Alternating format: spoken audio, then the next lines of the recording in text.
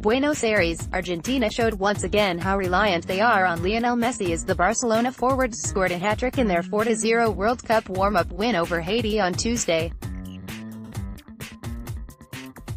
with Javier Mascherano making his 143rd appearance to put him one ahead of Javier Zanetti as Argentina's most capped player. Messi got the opener from the penalty spot after 17 minutes.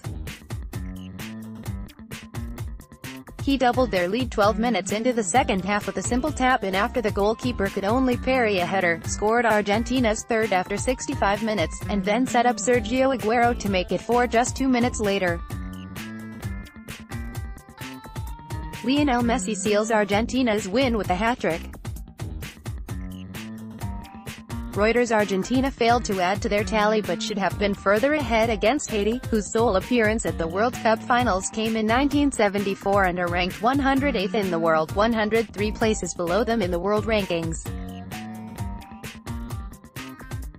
More than the result, we were able to say goodbye to our fans and show that we are going to Russia with hope, Messi said.